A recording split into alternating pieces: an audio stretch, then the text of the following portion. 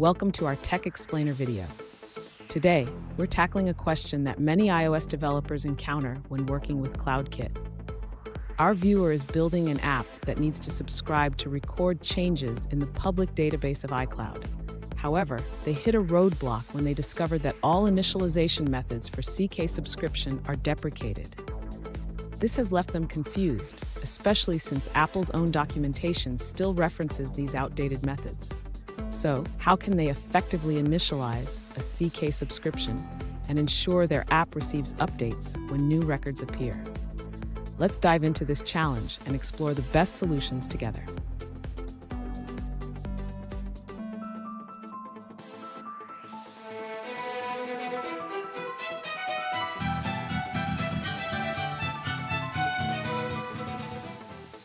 All right, guys, we're back with another technical question. I'll be going through the question, the answer, and I'm hoping, just like me, you stay a little bit crazy to get that answer all the way through.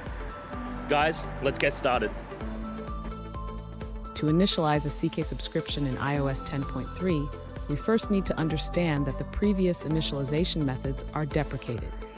Instead, we will use the new approach provided by CloudKit.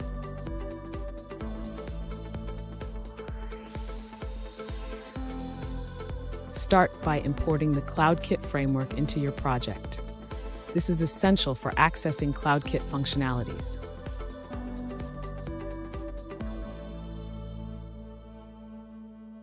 Next, create a CK query subscription.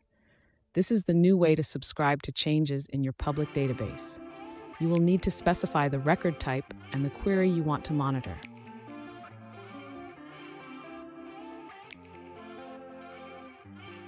After creating the subscription, you need to define a notification.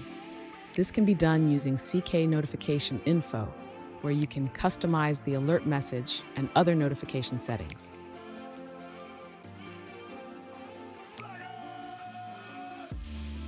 Finally, save the subscription to the public database. This will activate the subscription and allow your app to receive notifications when records of the specified type are created.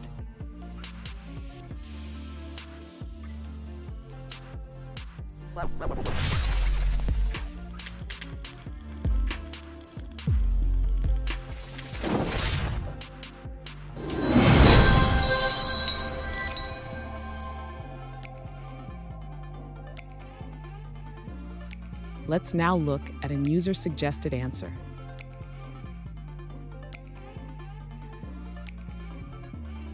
To initialize a CKSubscription in iOS 10.3, use CK Query Subscription instead. It has similar initializers to CKSubscription.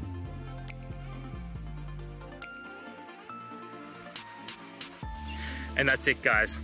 I hope you found the answer that you're looking for and got to that resolution in the end. If you did, please take a moment, hit subscribe. I really appreciate it.